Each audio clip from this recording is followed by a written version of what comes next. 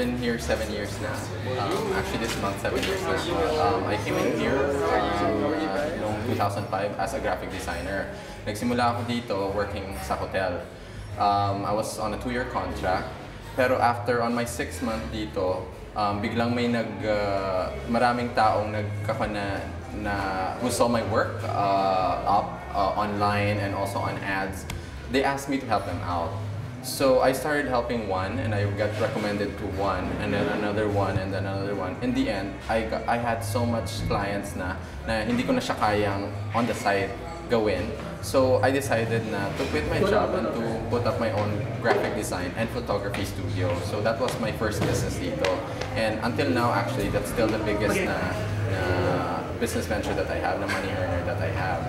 Tapos, after that, yun, nagsunod-sunod na. It's all about the people kasi na nami-meet mo dito, either fellow Filipinos or people from all over the world na nami-meet mo, and then you collaborate together. So that's why I decided to stay. My family is here na, and my entire life is here na.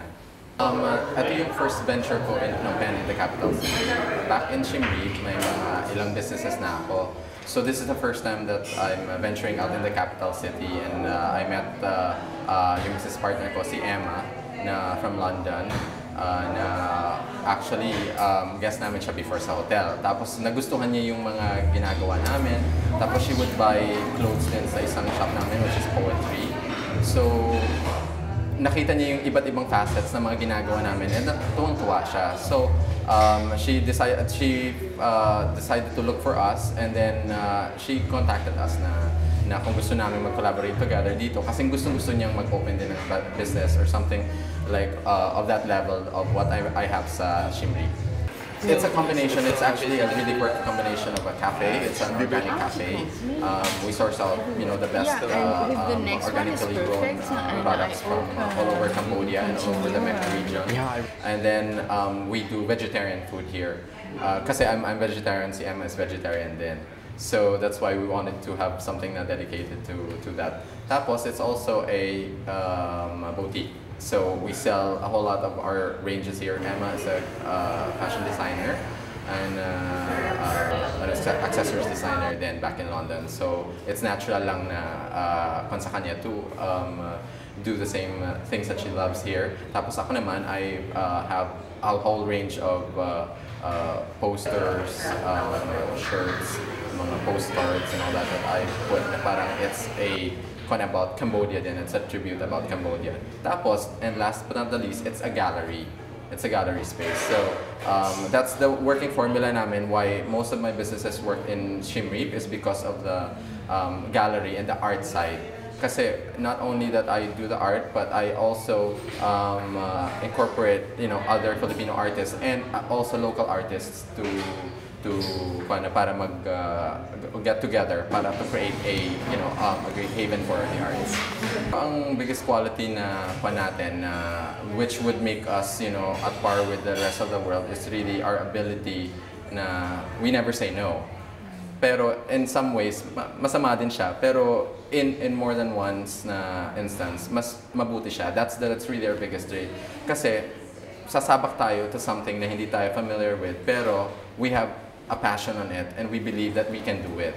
So talagang we really try to do it in as much power and as much ability that we can para lang to try it out. So I think that's one of the reasons why we always get successful, kasi like yung mga ibang lahi kasi dito, pag sinabi mong outside of their comfort zone na, ayaw na nila yan.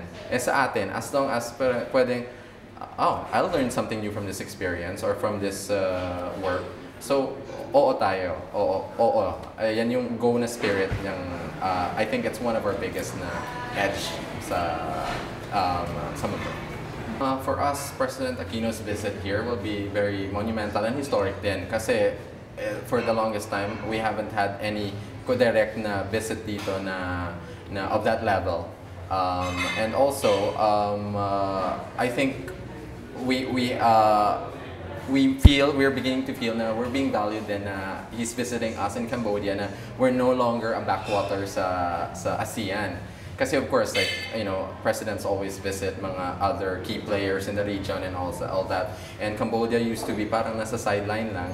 So parang to have a visit like this of this magnitude is a very, you know, we feel very honored as citizens of Cambodia, na Filipino citizens living in Cambodia, na somebody like President Noynoy would be visiting us. So I think we're very excited about it, and we're very hopeful na also yung relationship ng mga Cambodians with the Filipinos diplomatic-wise would be strengthened.